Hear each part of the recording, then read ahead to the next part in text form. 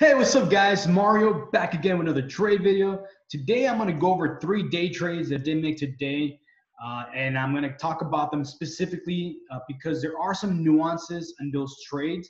Now, one of them is a zoom on a first red day gap fill. The trade's a little bit different than a regular first red day, and I'm going to explain that in this video. The second one was a actual regular first red day on Airbnb stock. And I'm going to kind of talk about both the ZM and the Zoom and the Airbnb first red day stocks and the differences. And I'm also going to go over a low-hanging fruit long on Virgin Galactic. And there's a couple other stocks that I was also looking for in terms of a low-hanging fruit long.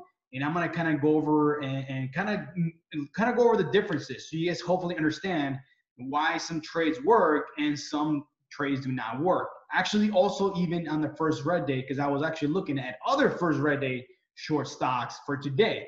So I'm going to kind of go over those for you guys. Hopefully this makes sense. If you have any questions, again, ask them down below in the YouTube comments, guys. I will appreciate the support.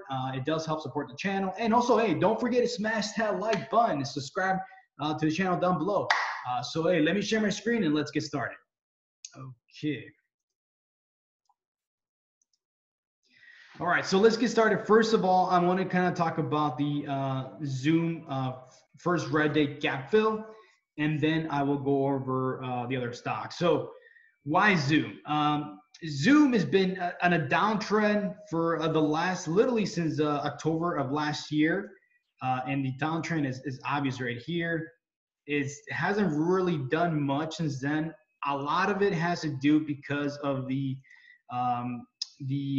vaccine, the COVID vaccine. As you guys remember, when the vaccine, before the vaccine, when the pandemic first started, that's when Zoom started to take off, because a lot of people started working from home and they started to kind of use Zoom and it took off, But since the vaccine was announced, it literally, long-term investors started selling the stock because there was, of course, there's a possibility the market could reopen and things like that. So I actually personally went long on Zoom in my long-term account once it actually, tested this 350 and actually filled a gap here. And also it actually, it started to kind of almost test the 200-day moving average. Again, this was done actually pre-market, just to kind of show you guys that in the pre-market. It was done on this day right here on the 12th, and it happened pre-market. So when it comes to pre-market, it's very, very important to look at pre-market because that's where the big institutional investors buy. They want to get those really, really good levels, and they buy pre-market. They buy whenever they can, especially pre-market. So those levels are very, very, very important. So after that dip buy, Zoom just literally went, 1, 2, 3 days in a row up. And the fourth day, I had a gap up. And this is the reason why I was interested. So I was interested in a short. And again, even though I am a long-term investor in Zoom, I also like to day trade the stocks that I own in my portfolio, especially when there's a high probability trade. So there was a high probability trade for first red day on a gap fill. And there are differences between first red day and a gap fill versus a regular first red day. And I'm going to compare this stock versus Airbnb stock on a first red day so you guys can see the differences. So this first red day gap fill was based on a bounce. Again, the bounce off the lows from this downtrend. So there's 1, 2, 3. And in the fourth one, it tested this 400 level. It was very, very important on the daily chart. A very, very important resistance on the daily chart. You guys can see these are my daily lines. And not only that, but there's also the 50-day moving average on top of it, also acting as a resistance. So what really made me interested on shorting the stock was actually the gap. There was a gap up. After 3 days in a row up, there was this pretty huge gap straight to 400. And that's the reason why I pretty much was looking to short. Because if you think about it, for the long-term investors that bought here on this dip, their target to sell is actually 400. It's a very, very good target to sell some shares and take some profits. And that's, again, what exactly saw. You know, couple that with the market selling. I mean, the market was also selling too. The NASDAQ, this is the S&P 500, and the NASDAQ. It was just everything aligned together very, very well. But again, main reason why I was interested was because of this gap straight to 400. So there was room to kind of fill that gap. Again, pre-market, you know, there was, you know, it literally gapped up and it started hitting 400. So there was room to hit the gap, you know, back to the previous close around 380s.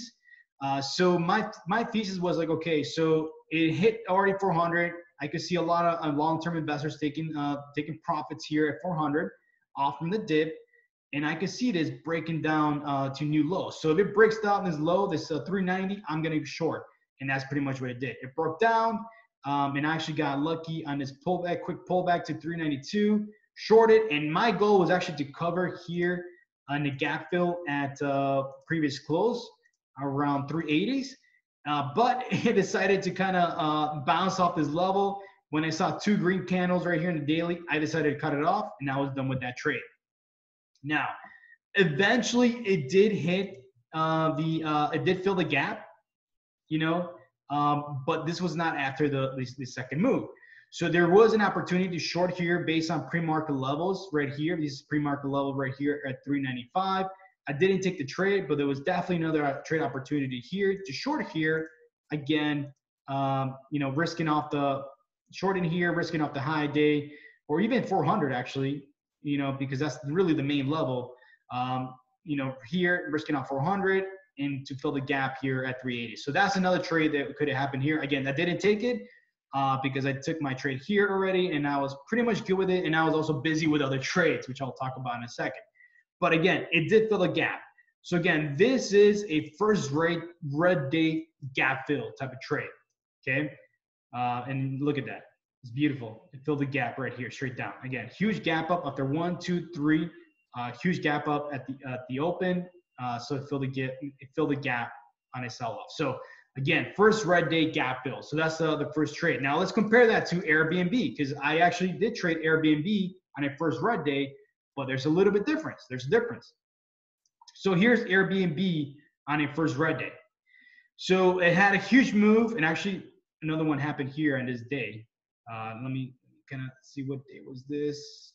Give me 1 second. This was on this happened in the 22nd. So there's another first red day here, you know, after all these moves. But look at this. After 1, 2, 3 big moves on the upside, again, there's an opportunity for the first red. Now, the difference between Airbnb's first red day and the reason why it's not a gap fill and more of a regular first red day is because it's breaking out of the highs, all-time highs. There's no upward resistance at the top. There's no resistance at the top. So there's a difference, huge difference. And also there's opportunity to sell even more for a bigger downside move. So because if you really think about it here, not only there was a gap up, but it actually filled the gap here on this early gap up to previous close here at 180.50, but it actually went down straight to S2. And that's pretty much the difference between a first red day gap fill versus a first red day, you know, sell off. One of them has no resistance at the top, and it could sell off even more. And the other one has resistance in the top. Let me show you zoom. Has resistance in the top, and it usually only fills a gap to the previous close. You know, and you guys can see, if you guys can see right now, if you just fill the gap, and once it filled the gap, it started to bounce. So the main target is here, the gap. Once it fills it, you're done. But versus Airbnb and other first red days who are breaking out at all-time highs, not only could it fill a gap, but there's more opportunity for sell-off. So I was thinking about shorting here at Airbnb once it broke. Well, it broke up pre-market levels. It topped out at pre-market highs. And my thought process, okay, if this breaks previous close, which is 180.50, this could really sell off. And that's pretty much what it did. Unfortunately, I did not catch the sell. I was too slow to get in. I was looking at too many stocks, to be honest. So I had no entry on breakup 180.50 previous close to catch the move. So it was I was literally like maybe 30 seconds late. But the thing is, once these stocks break, they just tend to break really fast. So, you know, you don't want to chase, because if you chase, you end up losing. Losers chase, you know, so you don't want to do that. So my thought process, okay, so we're selling off, broke, it went red already. Hopefully we get a bounce to previous close and I get short, or even the value weighted average price and I could get short, but it didn't. It literally just kept selling. Kept selling. And again, this is the difference between a first red day versus a first red day gap fill. Now, I knew it pretty much just kept selling. So the only other opportunity that I had really to trade this in a high probability trade was the S2 bounce right here. And that's pretty much what I did. So I traded the S2 bounce pivot level right here at 168.52. And I took off my profits around 172. And that was it, you know? So, and that's one of the things that I kind of want to mention really quickly, guys. If you are looking at first red day type of shorts and you miss the short, you're like, oh no, I missed my entry to get short. Don't worry. If there is a true first red day, it usually goes to the S2 level pivot, and that's where you can play a high probability bounce off the S2 pivot level. All right, guys. So always remember that. First red day, there's usually 2 trades, if not more, sometimes even 3 trade opportunities on a first red day. As you guys saw on Zoom, there was actually 2 trades on Zoom you could have got in. You could have gotten in the first break of lows, and you could have got in once it pulled back all the way to the pre-market levels and short again to fill the gap. So usually in first red days, there's 2 opportunities to trade, 2 high probability opportunities to trade. That's the reason why I like them. And actually, if you really think about the gap fill, you could have also gone long on the gap fill on the previous close on Zoom on the first red day gap fill. So that could have been also long actually. And let me show you the screen. And actually, I just thought about that right now. I don't know why I didn't think about that before, but it actually is also a high probability trade for a bounce. Once it fills a gap on these type of trades, you could actually buy that gap, kind of like an S2 bounce, but instead of an S2 bounce, you literally buy the gap fill because the gap filled. And you can see it just literally kept trending. So this could have been actually another good trade here for me to go along here at the gap fill. But I didn't take that trade, you know. So if you think about it, there was actually 3 trades here in Zoom. There was the first short on brick of low a day of lows, you know, cover probably here. It would have been awesome if it would have gone straight here. But once it pulled back, again, you could have shorted here on a pullback to pre-market levels. Again, pre-market lows right here, short here, risking off 400, and again, for the gap fill. And then once it fills the gap, boom, you could buy that dip, you know, for a similar trade, kind of like an S2 bounce, you know, because again, these type of trades, once it fills a gap, you know, they start to reverse. And that's pretty much what happened here at Zoom. Once it fills a gap, it starts to reverse.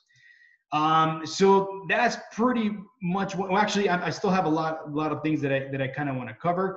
And I'm going to cover other first red day setups that I was looking at today, but I did not trade. And I want to kind of cover the differences between both, because I was actually looking at BBBY for a first red day. You can, and again, this is the reason why, because it's overextended on the daily, huge moves. Again, if you look at the Bollinger Bands, you know, definitely trading above the Bollinger Bands. And I was also looking at Wayfair.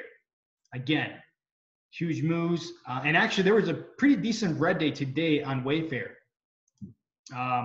But I'm going to kind of discuss why I didn't short this trades, and I ended up shorting Airbnb stock, or actually trading Airbnb stock first red day and also Zoom first red day.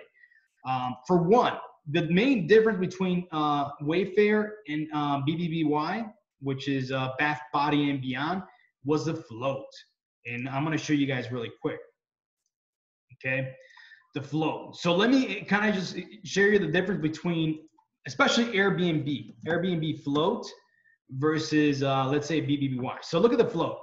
The short float. Excuse me, not just the float, but the short float. There was only 1.66% of the float is short. So there's not a lot of short sellers. So that's telling me that, hey, there's a lot of long, there's a lot of back holders, and they're itching to sell, especially with the last, you know, couple of days of moves. These back holders, hey, as soon as it goes red, they're going to sell off, and that causes a huge trickle down sell off on the stock. So that was the number one reason. So look at Airbnb, low short float, and not only Airbnb, but also Zoom. Look at Zoom. Zoom, 5% short float. Again, a lot of back holders. And I can see that because the majority of the short sellers probably already covered. You know, if you look at the daily chart, whoever started shorting Zoom after the vaccine news, you know, they were probably thinking, hey, I'm going to short this until this gap fills or until it starts testing the 200 moving average, which if you look at the chart, again, the 200 moving average was tested, you know, pre-market. So whoever was short, they probably already covered on the area, especially 350 too. So it kind of made sense. So low shorts, so there's definitely, you know, not a lot of shorts, you know, so that's the reason why this gap fill worked. But if you compare that, now let's compare that to Bath Body and Beyond, another first red day, at least, you know, extended shorts. Let's compare the short flow. Look at that, 62% short flow. That means that there are a whole bunch of shorts, not only stuck, you know, stuck. They're upside down in the position, most likely. If you really start thinking about it, that's literally what created this squeeze right here. You know, you got 1, 2, 3, 4 days. According to the, let me see, the short ratio, you know, it's going to take around 8 days to cover all these shorts, you know. And again, and when short sellers cover, they buy. They keep buying to get out of the short. So that's the reason why you didn't see that huge sell-off. Now, it's only down 3%. My preferred down day for first red day is down, is the stock when it's down like 10%, 5% or 5% or more, you know, close to 10%. If you look at Airbnb, that was pretty much down like, you know, like over 5% at the lows when it hit S2. So that was pretty much it. Now, sometimes these stocks do sell off, but, you know, even though it did sell off, it didn't have that big, huge move like you saw in Airbnb, or that easy trade like you saw in Airbnb. It kind of bounced off this 25 level. And honestly, the best way to trade those is if you know, did buy S2 bounce. So if these stocks, for whatever reason, actually do end up selling off, you want to actually buy the S2 bounce. That is the easier trade. Now let's look at Wayfair. Wayfair, another one that actually really like Wayfair a lot because it had a blow-off candle here at the day before. This is a blow-off top. This is a blow-off top candle. But in my thought process was to kind of short on a push to like midpoint or even 340, but we didn't get that. It kind of just literally started selling off. Even though there was an opportunity to kind of short, it didn't really sell off how I wanted, and the volume was really, really weak. So I didn't really like it at all. But look at the short flow, 18.88% flow. You know what I mean? So that's pretty high. You know, and like I said, the reason why these stocks sometimes tend to bounce like that is because a lot of short sellers are covering. They're short and they're covering. In order for them to cover, they have to buy. So if you think about it, short sellers are the natural buyers of a stock. You know, something that one of the mentors that I follow said before. Short sellers are the natural buyers of a stock, and the opposite, long buyers are the natural sellers of a stock. You know what I mean? So when you have too many short stock in a stock, you know, they're going to keep buying it up. And the opposite, when you have too many longs stuck in a stock, they're going to sell it at the moment's notice, you know? So it's kind of interesting how that works. So I kind of wanted to mention that because that's very, very important, and hopefully that helps with your trading, guys. But as you guys can see, Wayfair, again, one of the main reasons I also didn't short it because the volume was very, very low. In the first half hour of the trading day, we had very, very low volume. Let me see. I think it only, here it is. So we didn't have, you know, especially the open, we had like less than 500,000 shares traded during the first half an hour. Actually, this is a 15-minute chart. So here you go. Yep, there you go. So actually barely caught on to like 500,000 shares after the first half hour. So it was another reason why I didn't short, because I used to like to short the open, like the first 10, 15 minutes.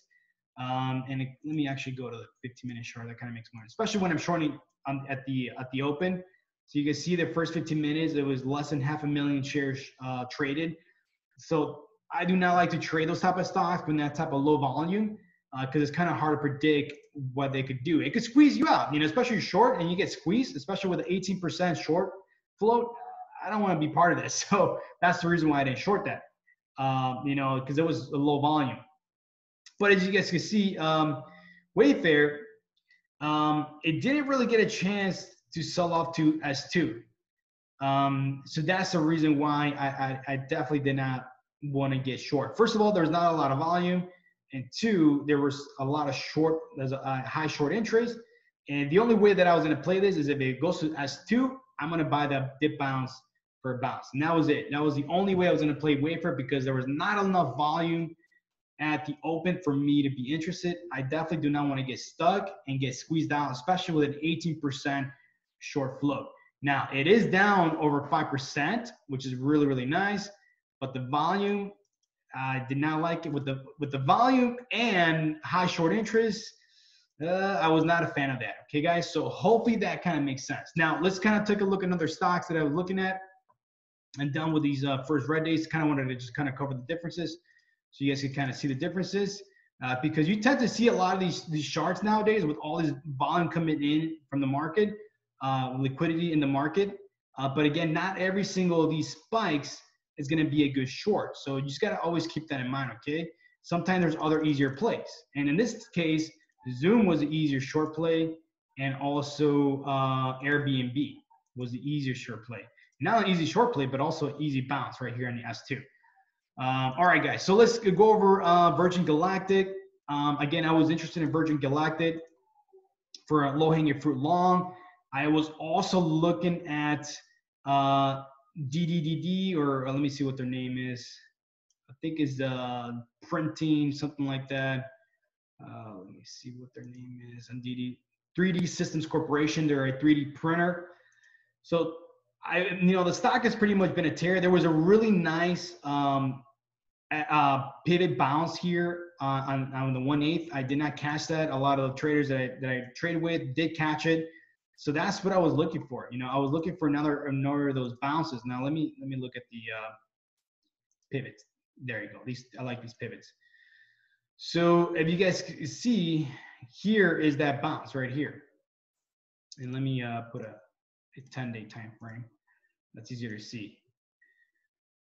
So this was on the 7th, the first huge move, and there was a nice pivot bounce on a midpoint.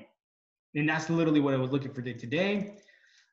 Interesting enough, it didn't work how I wanted to. There was a downgrade from JP Morgan. I hate when institutional investors try to butt into my day trades because they end up screwing it up. There was a downgrade from JP Morgan, a tier 1 bank. So the stock started selling pre-market, but there was this huge squeeze once it broke the midpoint. And that would have been a nice trade on it. You could say an ORB type of trade, or RB, or opening range breakout. I didn't take it.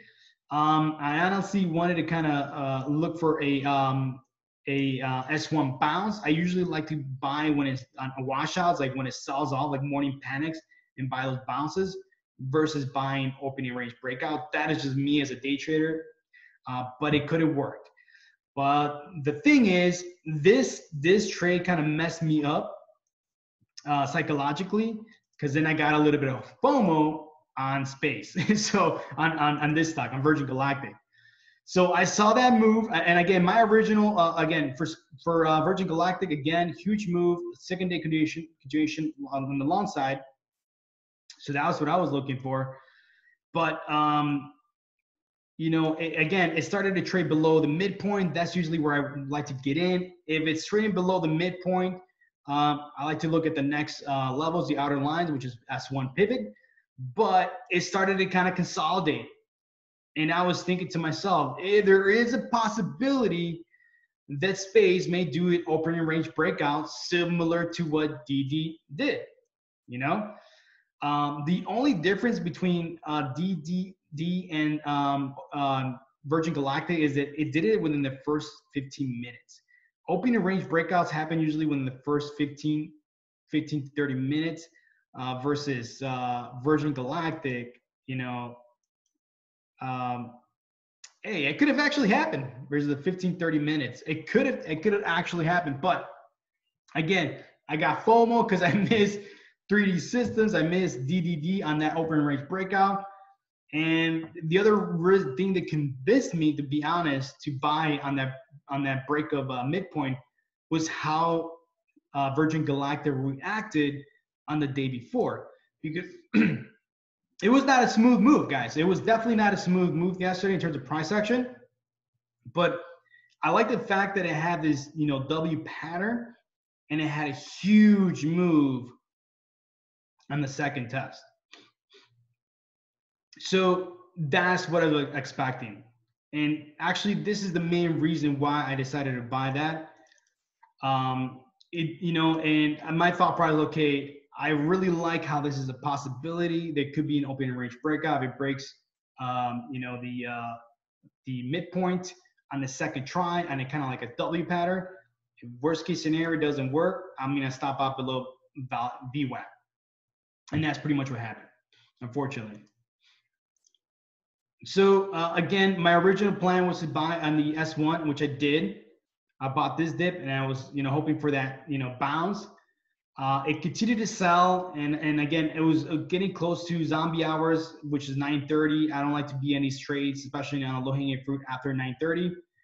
And I already had one sell-off, I already had one loss. I didn't want to have because usually what I like to do on these trades, I like to buy an important intraday level, even if it continues to sell off, to kind of add there, because I am risking between the two S1 and the S2 pivot levels. So I do like to buy those. But after I have this loss, I don't want to continue to have more loss in case this 30 level doesn't hold and it continues to sell. I definitely did not want to, lose more than I wanted to. So that's really what happened, because unfortunately it actually worked. The 30 area bounced off. And if I would have not bought this, if I would have just followed my systematic process and not get FOMO again, I got FOMO again, and kind of, stay away from my systematic process. If I would have just stuck with my systematic process, I would actually won on this trade. But again, 3D systems, it messed me up psychologically, because it had that opening range, and I was like, dude, I think, Virgin Galactic can do the same move, and again, FOMO got the better of me, and what could have been a win if I would have just followed my process ended up being a losing trade. So that, go figure, guys. So again, just to mention, guys, I cannot stress enough of how important it is to follow a systematic approach. Once you start changing your system that already works, especially if you have already back tested, which I've back tested the system and it works, you're going to lose money. You're not going to become a consistent trader. Fortunately, I did end up green, because I had a green trade on Zoom stock and also on Airbnb stock. If it wasn't for those two trades, I would have been red on the day, but I was green. So I'm happy about that, but I'm not happy that I did not follow my process, that I once again geared away from my process. And again, a lot of it had to do with FOMO, and a lot of it has to do with what other stocks are doing. And you're like, oh, wow, it broke out. DDD broke out on an open range breakout. Once it broke midpoint, oh, maybe that can happen with space. You start making stuff in your head that is not true, that hasn't been back tested. Because even though DDD did break on an opening range, I haven't really back tested. I haven't really seen anything in my data that say that, hey, this is going to happen 9 out of 10 times. To me, it looks like this might only happen like 1 out of 10 times. So again, guys, hope you guys learned from this video. Don't forget to smash that like button, subscribe to the channel. You guys will hear from me soon. Take care, guys.